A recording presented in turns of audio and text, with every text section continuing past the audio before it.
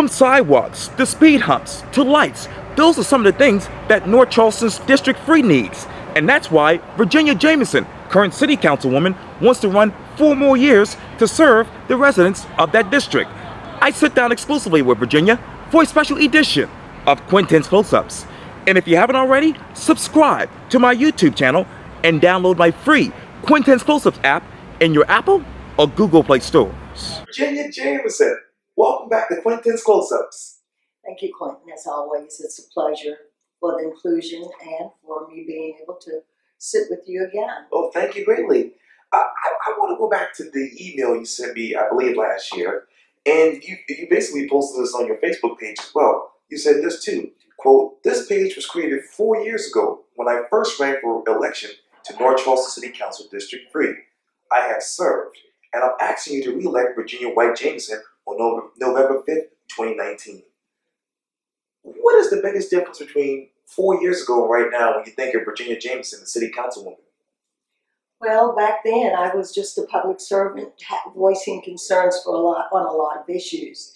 But now that I've served for 4 years, I realize so much more is needed. And you need that voice. You need somebody who's going to be consistent.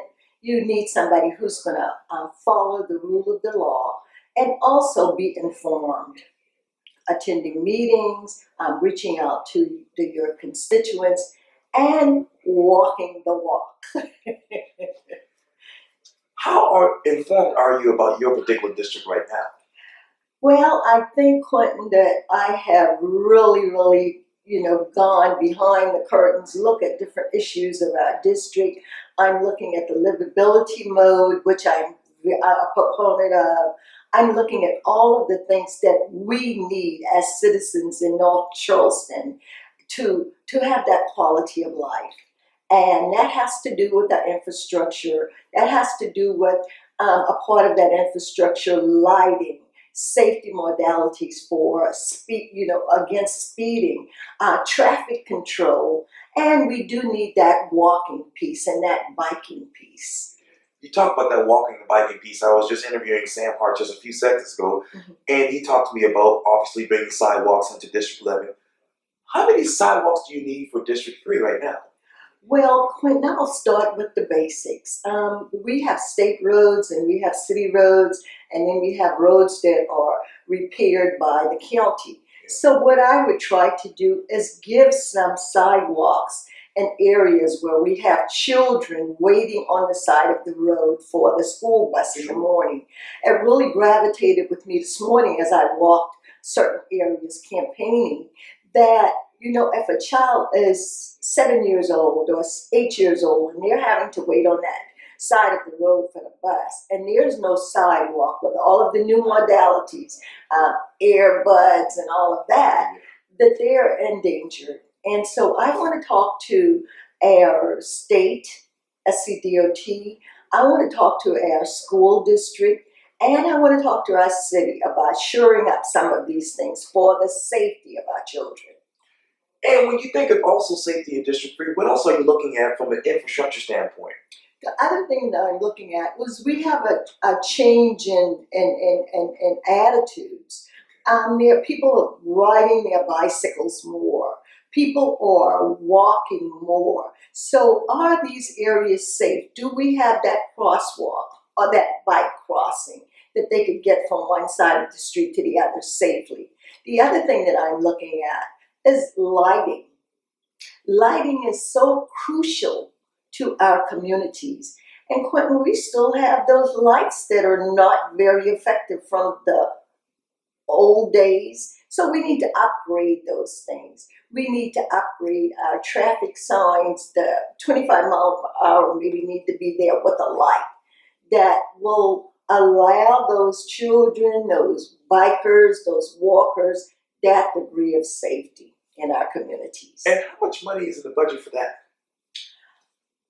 Presently, I don't think that there's any, but we have been talking about infrastructure upgrade and that we should have a piece in our budget for it.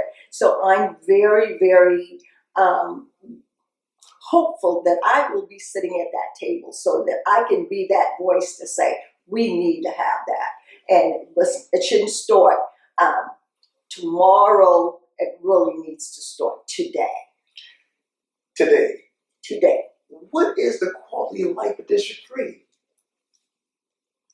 Well, like I said, we have roads that are owned by the states. We still have drainage ditches, not drain, conduits.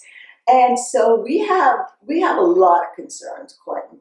And mostly, again, is the drainage ditches, the unsafe practices. We don't have like speed humps. We just added a speed hump to District on the SCDOT side of the house, with a lot of fight back, push back, and you can't do this and you can't do that.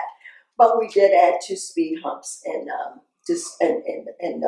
the state side of the house on Shadow, and then one other smaller street on Salamander Creek. So that was a plus for us. We have been told that we will be getting 8 more speed humps per district. So I'm already working with my constituents to see where that need is. But everybody will say that we need it on our street. But again, we do that traffic analysis. We look at that traffic. We look at the speed before we make that decision. You talk about those drainages. How many drainages just need to be drained? Well, the fortunate thing about the new initiative that's headed up by Senator Sandy Sin, is that we are now starting to look at those things that will cause flooding in these communities. It was always on I-26 or always on Rivers Avenue or on some of the other streets. But now we're starting to look at communities. Thank you, God. Thank you, Governor, for, bringing this thing to fruition. We've been talking about it. So this summer, SCDOT got out there and they cleaned practically every drain ditch. Thank you. So right now we're good. We still maybe have a problem with a few others. I just went over on Timber Street, one of the SCDOT roads, and they showed me what was going on over there. So of course I sent a note to SCDOT, my contact person, telling them that, well, thank you for all you've done, but we need these 2 areas cleaned out also. What other problems are there in that particular area with drainages?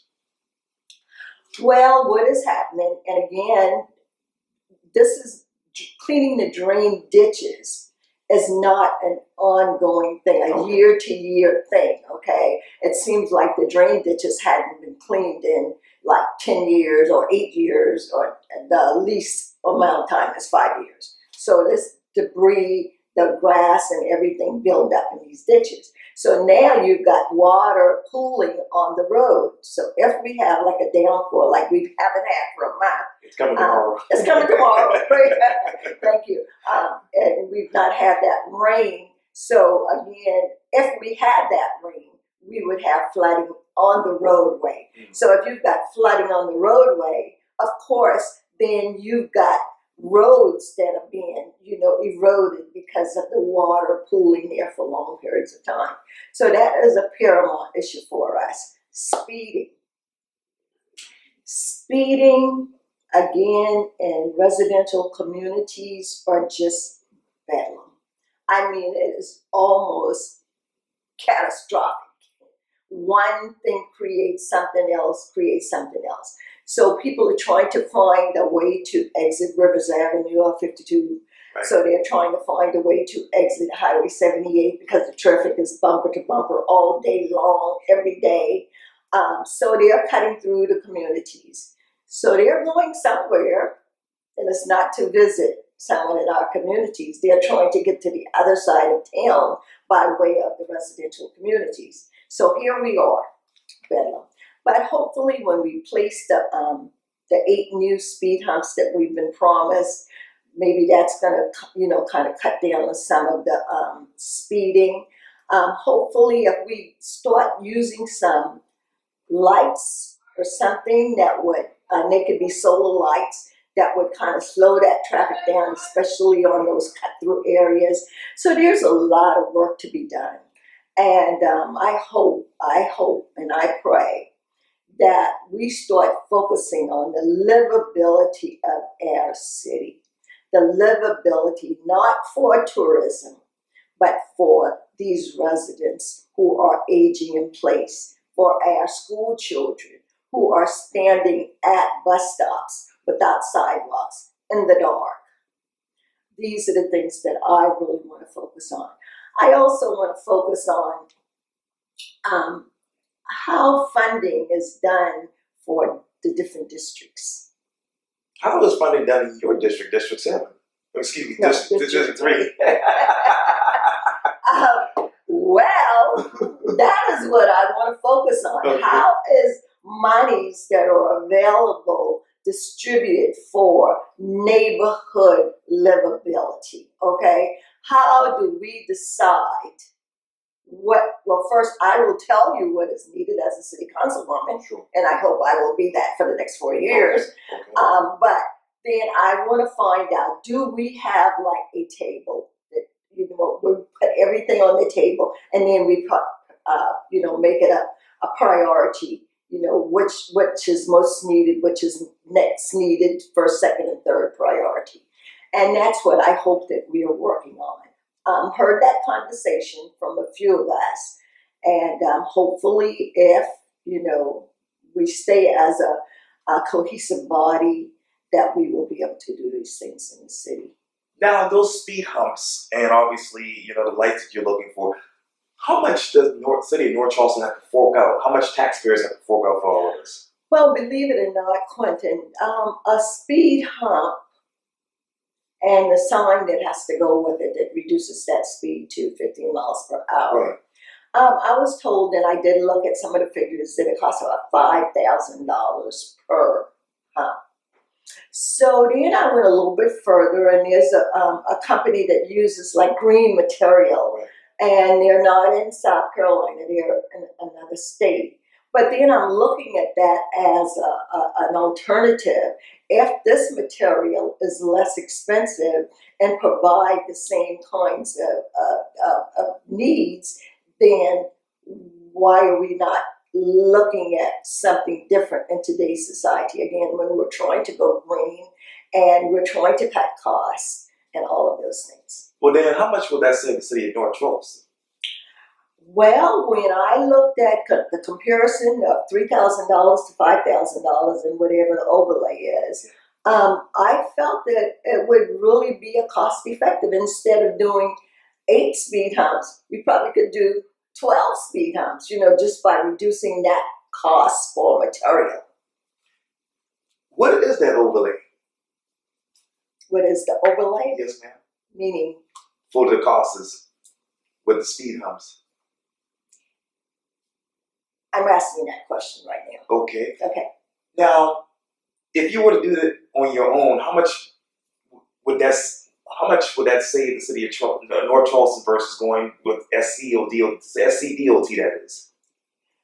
Well, Quintin, I really have to do some more work on that. Okay. And I don't want to throw out a number and not be Sure. in the right ballpark. But I do know that sometimes we are constrained because we are a city entity. So we have to use whatever is available to us.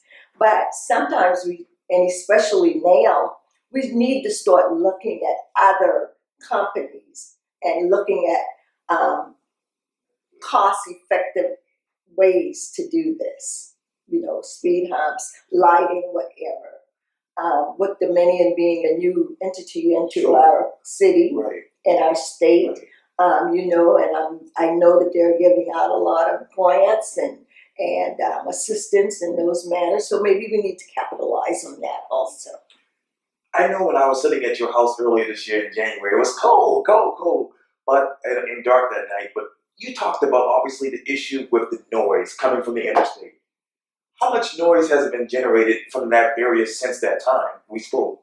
So Quintin, do you have a couple of years for me to tell you about 10 years of working on the noise reduction for our Right. communities, from the 52 connector going east and west Right. to the 78 cut off? We're inundated. And it's so unbelievable. But now that even SCDOT is saying those corridors are at 200% capacity for traffic.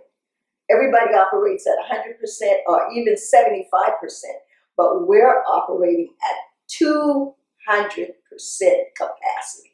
So if last year, when we were at 150 and now we're at 200, you can imagine what that noise level is. But I am so glad that I'm so persistent that I follow up on things, and I make contacts relatively easy. You know, I'm not the bulldog. I can be if I want to, but I'm not. So I walk in, and of course, Miss Jamison, this and Councilwoman, this and that. So I know, you know, I mean, I like that because this is how we're supposed to be operating, not bulldogging. So I have stayed in touch with Chairman Elliott Sunny. Right. I have stayed in touch with Mr. Turner. I'm not going to call his first name. I'm just going to say Mr. Turner. I have stayed in touch with communicating with people. I have a point of contact at the governor's office, Mr. Plowden. He has really been very gracious in telling our concerns. And our state level local people, Pendavis and Jay Moore and all of these guys, I'm really in their ears all the time. And so Representative Pendavis said to me one night, yes, Councilwoman, you know, you need to keep saying what you're saying because you are getting some traction. So just to fast forward, on yesterday, Charleston County, of course, has picked up the issue. They're trying to get more data so they can quantify what we need. Sure. And so on yesterday, they selected, with my help, of course, they selected 4 sites within that corridor, and they placed these sensors for like 15 minutes just to get the noise level. They picked 4 o'clock and beyond, which was really a critical time of the day. So again, I want to be here for the fruition of the noise barrier. And I think it's going to come because now, just read an article in Post Inquiry about the SCDOT is really looking at it. Not only is SCDOT looking at it, but the Federal Highway Administration is looking at it. So all of these people in this role now that had not been concerned over the last 10 years. What more concerns do you have about District 3? Well, I said this to someone, and they kind of, didn't agree with me, which was fine. It's gonna be obvious very soon. Quintin, we are becoming inundated with everything but a grocery store, another grocery store. People want choices, okay? We are inundated now with what I thought something that was workable. We have that express bus system where the buses would just be coming in the morning and the afternoon. Well, the one thing that really, really, really blew my mind was the fact that they added 3 more bus stoppers in a corridor, not on Rivers Avenue, but they're coming off of Rivers Avenue onto Green Ridge Road. Sure. And I was very, very, very disappointed on how it came about. And then I went out and looked at the need for the additional stops. The one stop to keep the bus riders from coming across rivers at those critical times of the day when the traffic is so heavy. Yes, I'm not agreeing with it, but I think there was a need for it. The other 2 bus stops kind of make us like the other 3 bus stops kind of make us like a Uber pickup station. You know what I'm saying? They're so close together. They're in critical areas that was not evaluated. And I'll say this, Quintin, when I spoke with Carter, Oh, yeah. when I asked them how did they qualify this or quantify it or whatever, well, I was very disappointed in their discussion with me. Having sat on the Carter board at that period and not be informed by way of email or by having a meeting or asking me and some of the constituents, to come to the table and discuss this so everybody could be heard. I was very disappointed, and I expressed that very loudly. Now, how many more evaluations do you want for that particular area as far as the express buses? Well, the express buses are doing fine. When that express bus leave the Antler parking, it comes to Green Ridge Road. That area right there, Green Ridge and Antler, needs some traffic assessment. We've already had an assessment done like 2 years ago. Okay. And they said it didn't qualify for any, increase in safety factors. So what about now? What about now? And like I said, everything starts with the conversation. We have to do more educating of the public, not just throw it at them and say, here, take this. And I think that's where a lot of the entities in our cities are getting so much pushback, because we're not spending that time to sit down and speak with the people involved. Why should people give you 4 more years? Well, the first thing, Quintin, I think that I'm a considerate voice. I state the facts. Not only do I state the facts, I gather the facts. If there is a concern, I will go out and evaluate that concern like I did for the express bus. I sat on each entry and exit to get my feedback. And then I shared it with other people that, are involved. And then we make a decision. And then I give that information, and I gave the information to Carter. I have attended every meeting. I'm informed totally about what's going on in District 3.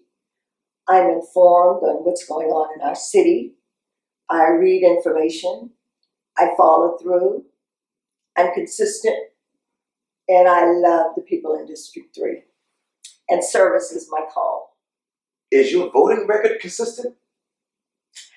My voting record is that piece that I pride myself on. Because if you are a body of 11 people, we can't all see it through the same lenses. Okay? And sometimes that dissenting vote is what really brings the clarity to an issue. Virginia Jamison, thank you so much for your time. And again, welcome back to Quintin's Schoolhouse. Thank you, Quintin. And I look forward to serving District 3 for 4 more years and serving my city. And I have enjoyed this, and I love it. And I hope that people go out and vote on November 5th. And I hope I get another interview as the newly elected city councilwoman in District 3. We'll see in November.